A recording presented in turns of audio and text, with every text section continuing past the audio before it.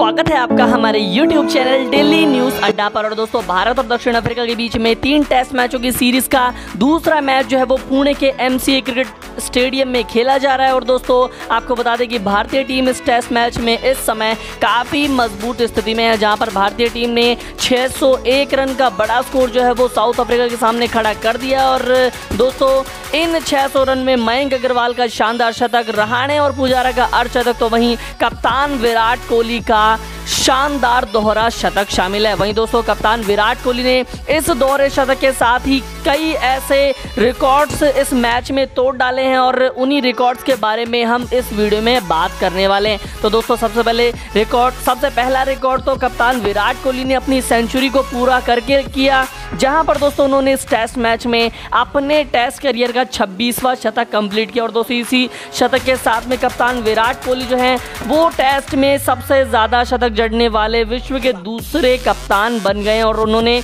Australia के कप्तान Ricky Ponting के 19 शतकों की बराबरी कर ली है। इसके बाद दोस्तों, विराट जो है वो टेस्ट में सबसे तेज 26 शतक बनाने वाले चौथे बल्लेबाज बन गए हैं। और उनसे पहले इस स्थान पर महान बल्लेबाज सुनील गावस्कर थे। और आपको बता दें कि विराट ने इन 26 शतकों को पूरा करने में 138 टेस्ट मैच लिए हैं। इसके बाद दोस्तों, विराट जो है वो टेस्ट में ज़्यादा शतक बनाने वाले वर्ल्ड के 19वें बल्लेबाज बन गए हैं। उन्होंने ऑस्ट्रेलिया के स्टीव स्मिथ की यहाँ पर बराबरी कर ली है। इसके अलावा दोस्तों, विराट कोहली का ये ओवरऑल कैरियर का 69वां शतक था और वो ऐसा करने वाले दुनिया के तीसरे बल्लेबाज बन गए हैं। वहीं दोस्तों, इसके बाद विराट कोहली का ये 26वां शतक रहा। इस शतक के साथ कोहली ने इंजमामुल हक के 25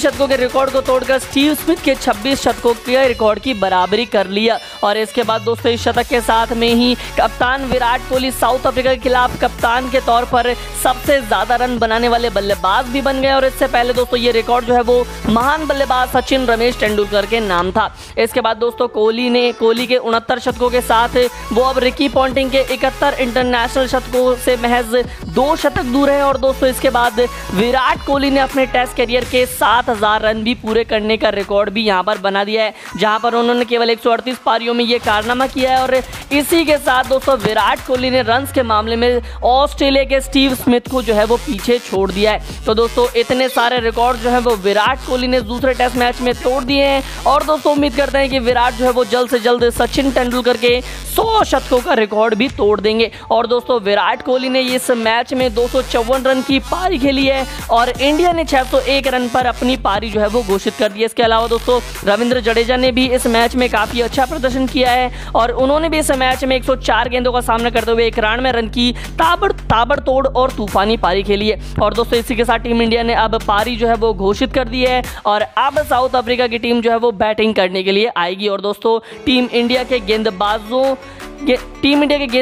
आज के दिन के समाप्त होने तक कितने विकेट जो है वो लेने में कामयाब हो पाएंगे, ये अपनी राय जो है वो कमेंट बॉक्स में कमेंट करके जरूर बताएं। और दोस्तों, इसी के साथ फिलहाल इस वीडियो में इतना ही।